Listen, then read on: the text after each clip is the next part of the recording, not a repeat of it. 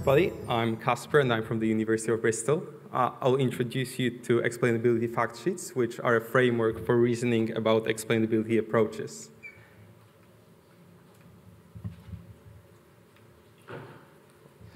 When designing the explainability fact sheets, we took a role-driven approach, so we tried to consider a wide variety of audience.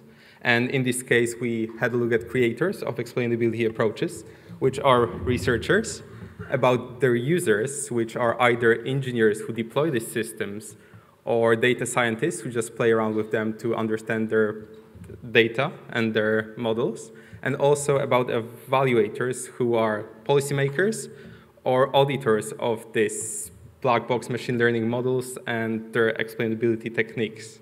And you can see a wide variety of use cases that apply to different stakeholders.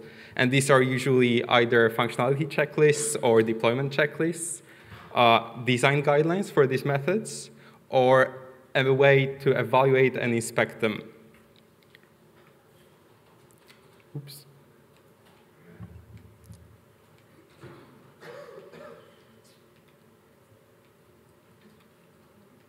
Right, oh, that's great.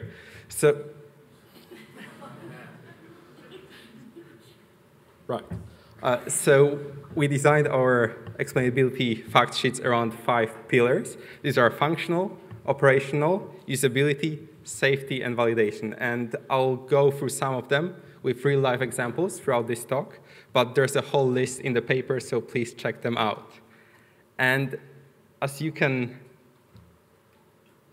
imagine, the things that are published in papers are not usually the things that end up being implemented. So you probably should have two fact sheets. One for the, there you go, one for your algorithmic design and the method that you introduce, and another one for your implementation. And possibly you also need different fact sheets for different implementations, depending on how we approach the topic. So I'll walk you through some of these desiderata along the 5 dimensions, and I'll take 3 different roles: as a researcher, then as a person who wants to deploy one of them, and finally as an auditor. So let's put our researcher hats on, and let's talk about an algorithm, an explainability algorithm that I designed. And I call it Explain. And it works for predictive models which output numbers, which is a regression. I have a model that predicts a particular number, say, of members in the audience, and then I want to explain it with my algorithm. So, you know, it works for regression. It was designed for regression. But if you think about it, probabilities are also numbers. So what if you apply it to a probabilistic classifier? Would it have the same properties? Would it still work? Would the explanations that you get be sensible? And the same sort of applies for your feature space. So say that it only supports numerical features like your age, your height, etc.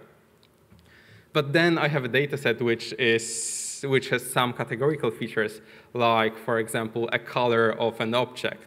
So because I'm a computer scientist, I can hack this problem and I can encode this categorical feature as an indicator. Is it red? Is it not red? Is it blue? Is it not blue? Etc. And then it becomes a numerical problem. Would my explainer still work in that case or not? Yay. So let's have a look at another case. So say that I designed a really good explainer, and this model agnostic, it can be used with any sort of black box predictive model that you may have, and it is also post hoc, which means you can retrofit it into any sort of system that you have. Now, because I got it published, it also probably has some nice properties, which I can guarantee.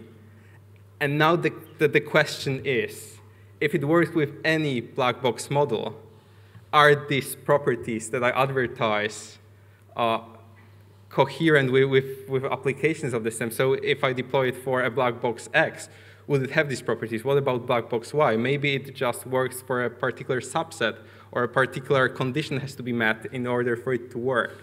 And the same applies to its implementation. So for example, if, like I said at the very beginning, the implementation might not necessarily be accurate with respect to the theoretical foundation of the algorithm because of some difficulties or NP completeness of the problem.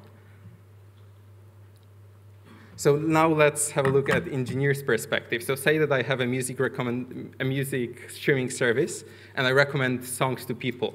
And I want to explain these recommendations. So this is my setting.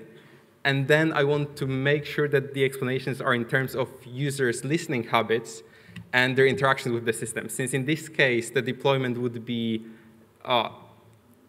in real time, I need to make sure that my algorithm can handle that and that it doesn't introduce any sort of delays.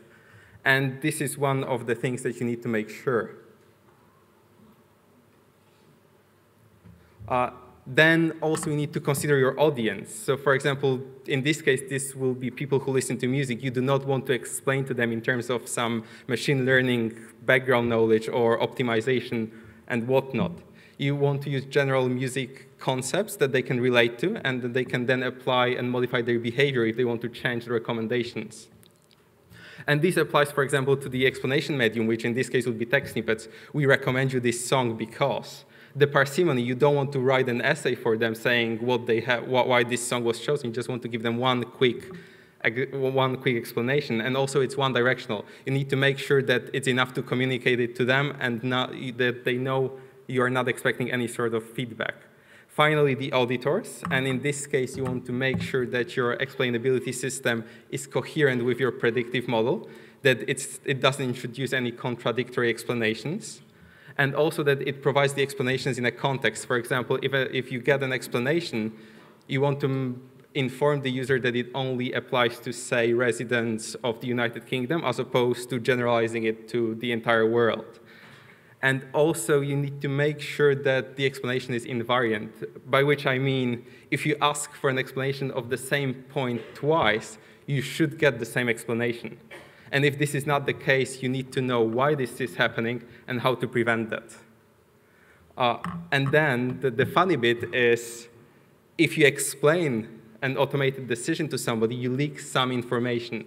This is especially visible in case of counterfactual explanations. Had you been older than 30, your loan would be accepted, say.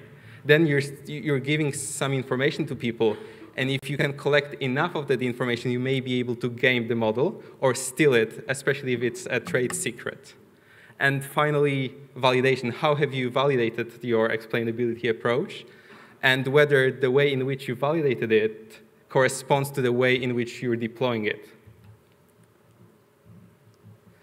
So there is a long list of these desiderata in the paper, and by no means we claim that it is either exhaustive or prescriptive. Some of the desiderata are incompatible with each other or competing, and many cannot be answered uniquely. So at the end of the day, it's all about the choices that you make and how you justify them, in which case the explainability fact sheets are there to help you. Thank you.